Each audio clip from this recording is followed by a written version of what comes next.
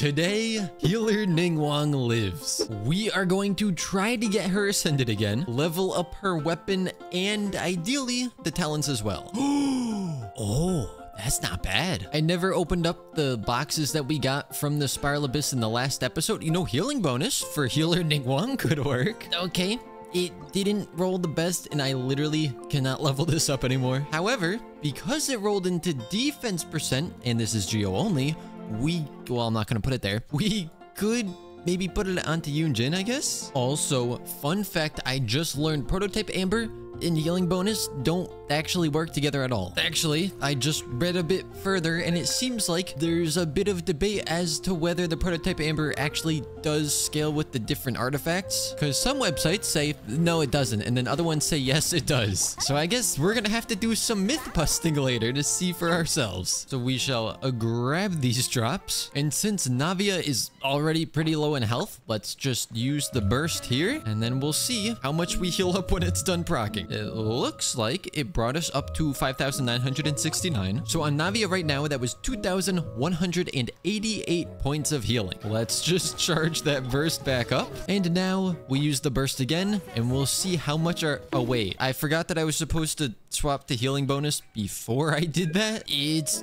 fine. Let's just go get our burst back again. Theoretically, it should work completely unleveled, but just so we can see maybe a little more of a difference, I will level this up to 3. So maybe we'll have a 10% increase to the healing. Starting at 8,984 HP. Let's use the burst. Switch back, and we'll see how much... I guess I could just look at the ticks for healing, because that would probably tell me. But I'm instead finding the difference between my now healed HP and the unhealed HP. However, I am happy to tell you that it does indeed change it. We went from a 2,188 healed to 2,407, which means the first couple of things I read on Google were wrong. And that's why you should never trust what you read online. So honestly, 4-piece Maiden Beloved would probably be the best for that. So let's go ahead and take out the Geo Hypostasis 2 more times. Then we can head back to see if any of the Glaze Lilies have managed to respawn yet. And it looks like we are in luck. I know the ones over in the village haven't respawned yet because I got those a day after I got these. But at least we can get a couple more. That will allow us to come in and ascend Ningguang again.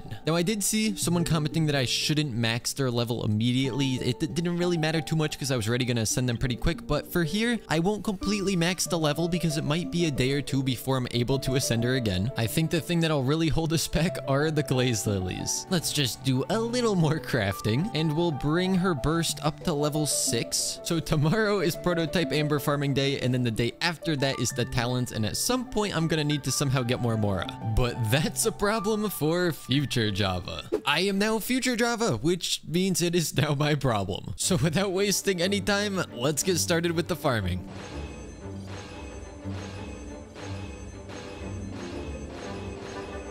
That should hopefully allow us to upgrade this weapon at least 2 times, which it does indeed. Oh, we're at a Mora. How does this keep happening? Well, speaking of Mora, I saw some comments saying that there's a firework gadget. Yes, there is. That we can buy with some of our Mora. Let's just buy this one, and then we'll smelt that in here, and we'll make it this color for Geo. Then we put it in, and we can launch it. And what the comments were saying that I saw was that this can apply pyro to the pot in the gorge. So we are gonna go try that out. Now let me be clear, I don't think this is gonna work, but the people in the comments claim that they tested it and it does work. If this is a solution, then why have I never seen anyone else do it for challenges like this? That's why I'm a bit hesitant. And if it doesn't work, what'll really suck is I just dumped 40,000 more into it. And yes, I know that's really not that much, but right now it is quite a bit. Also, to the people saying that if I wait until the next region when they might have a pyro thing to use in puzzles in the overworld, that's still not gonna work. Because if I get too far from this pot, it resets the quest and I have to talk to Paimon again. So teleporting to the other side of the map to grab a little thing in the overworld and then teleporting back means I'd have to reset, which means we'd make no progress. So I'm just gonna put in this. Let's see.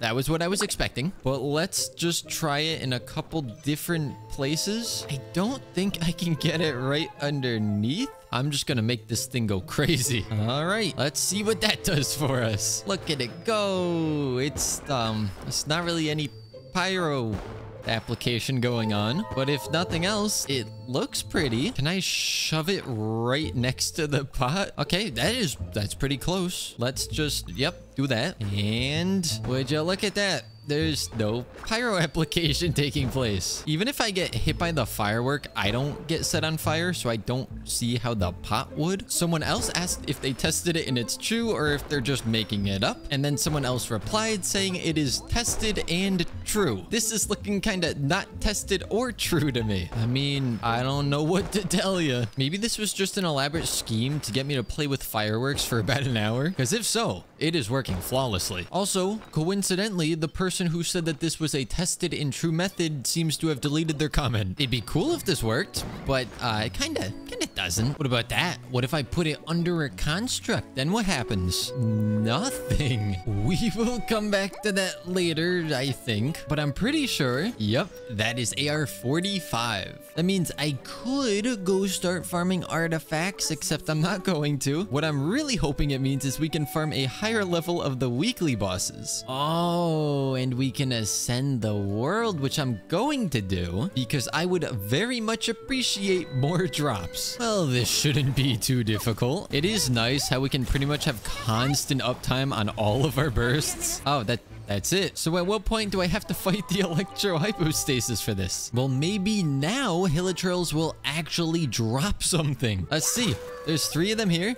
First one dropped nothing. Second one dropped nothing. Third one, surely. Okay, we got one of the lowest tier drops. And there's a 4th guy as a bonus who also gives nothing. Looks like my Hilichurl mask problems are not solved. We do have 2 Acquaint Fates now, though with no pity for a 4-star, I'm not expecting much. And we see 2 blues. I'm not gonna lie, it is looking very tempting to go farm here, but I will refrain from doing that. With the last of our Mora, though, we can go ahead and max out the weapon as far as we can for now, I think. Yeah, level 50 is for the final ascension. I can't actually level it because obviously we need more Mora. Kind of ironic that we keep running out of Mora while trying to ascend someone who is usually obsessed with Mora. But now we just need to wait for tomorrow so that we can farm up the guides to prosperity. And Mora. Did I mention we need more Mora? Actually, before we wait for the weekly reset, I should probably do all of the reputation stuff because that does give us a lot of Mora. There's bounty number 1, bounty number 2, and bounty number 3. If you were paying attention, you would have seen that we already maxed out at reputation level 8 from the first bounty we did, but since we can't get bounties unlocked in any other region, I figured I would just finish them here anyways. I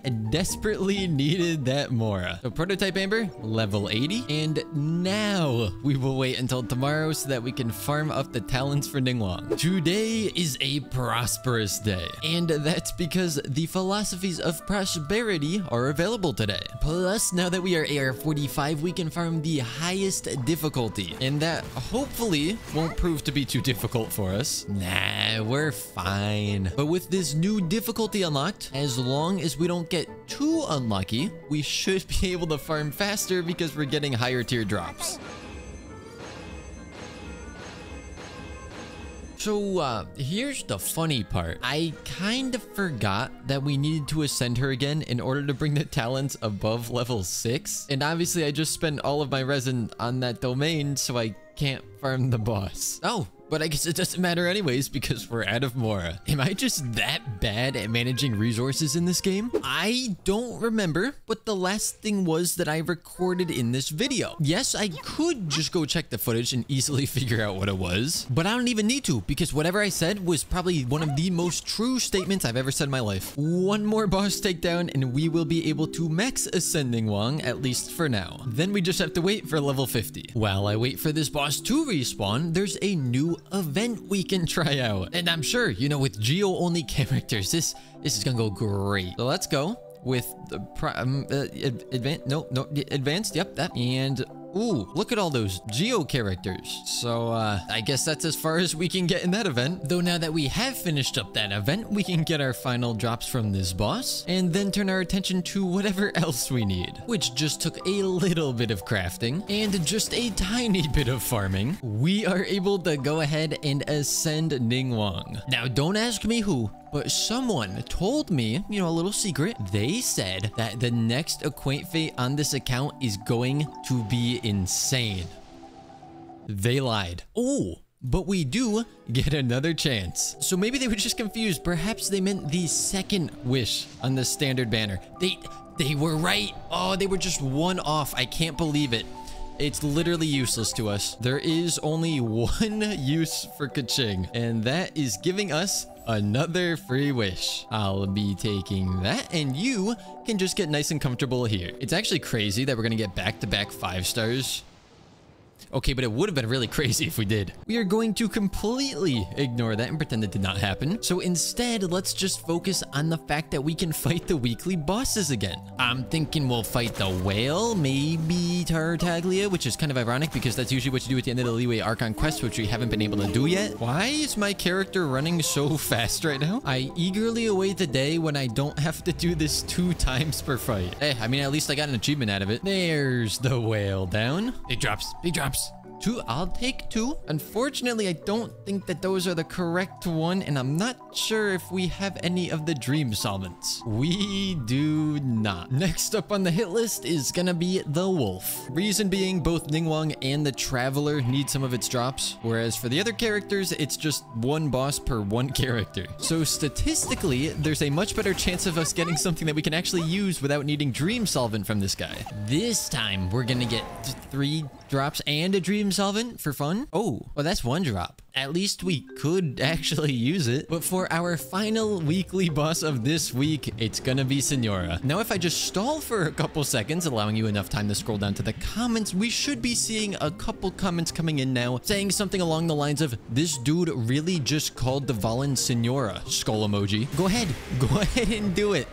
I dare you. Ooh, this one's also only 1 drop. I'd almost say it's not worth farming them until we can farm at the highest difficulty, but I also want to start collecting at least a couple of their drops, especially since you can only get so many per week. Unfortunately, we're gonna have to start farming ley lines again shortly because, as with all my accounts, we are running out of Mora very quickly. But since we do have some Mora right now, I figured we might as well get rid of that by dumping it all into Ningguang's burst. Now we have a nice cool 10,000 Mora. Also, just a quick progress update on Ningguang's healing. We now see it procs for 902. And that's pretty much only because I did level up the healing bonus piece a little bit more. You know, there is another way to make some Mora. Of course, with our teams looking like this, I'm not sure if we can actually get it. In all honesty, what I'm more interested in is the artifact box. I kind of like the idea of a free 5-star artifact on the account. So the question is, can Navia solo one side of floor 9? Or maybe the real question is, can this side keep up with a Navia solo? And as sad as it is, that does seem to be what we're dealing with. Navia definitely took some damage on her side, but she cleared it pretty quickly. This side can survive really well, but it's not exactly the quickest. 3 stars on chamber 1 though. Let's see if we can hopefully get the same on chamber 2. I have a feeling we're gonna have to restart this one a couple times. Yeah, with the freezes, this is gonna suck. I think we have to do a run and gun kind of strategy here, where we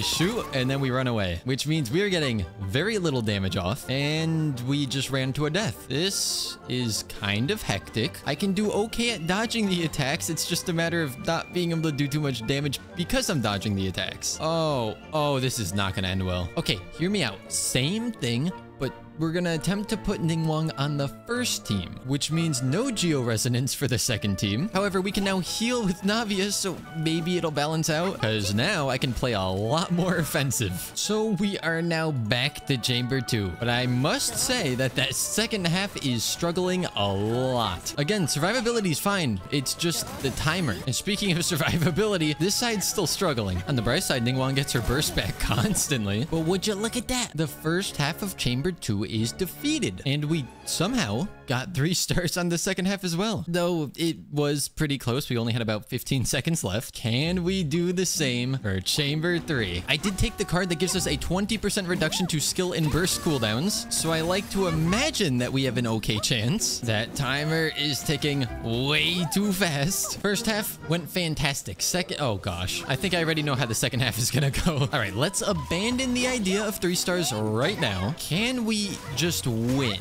Lumine, why do you have to climb your construct in the middle of a fight? See what you did, Lumine? This is why you were my least favorite Geo character. Well, that was not exactly easy or quick, but we did get that one free artifact that I wanted. Though considering that we still have not farmed a single artifact on this account, I don't think that's too bad. Let's see what we can get here. It is the right set. Attack, you know, I would prefer Geo damage, but double crit attack percent on the Geo damage set, I will happily accept that. Oh, it wants to roll defense as well. Usually, I'd be really mad about that. Though I guess on an attack main... Oh, okay, the flat HP I'm mad about. But yeah, on attack percent main stat, I guess defense percent isn't necessarily as necessary. But it's time for a quick damage test. I want to see if this Geo damage goblet is better or worse than just doing attack percent goblet. So with Geo damage, 21,000 on an uncharged crit. And by uncharged, I mean the skill isn't charged. Then we swap over to attack percent. Is it higher or is it lower? 18,000, so it is better for the Geo damage. You know who could take that piece though? A little someone named Ningguang, which I guess is fitting since we're trying to upgrade her the most anyways. Guys, I did it. I tricked hundreds of people into just watching me farm stuff on this account. And by that, of course, I mean I streamed a bunch of our just collecting materials over on Twitch. I would love to say that that means now we can make a bunch more upgrades, but we're still kind of limited by those weekly bosses. But as we are able to farm those weekly drops, we should be able to craft a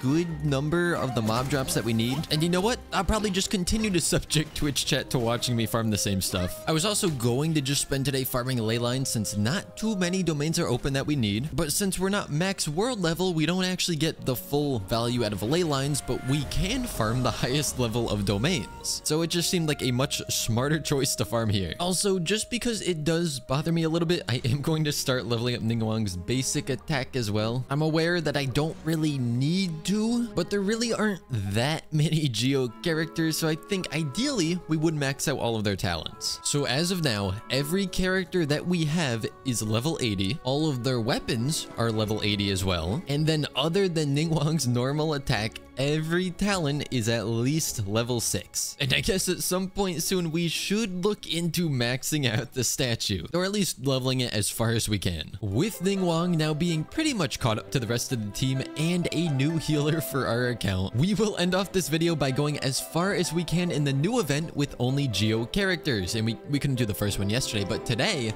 we can... Well, we can't do that one either, so we'll go to the next one and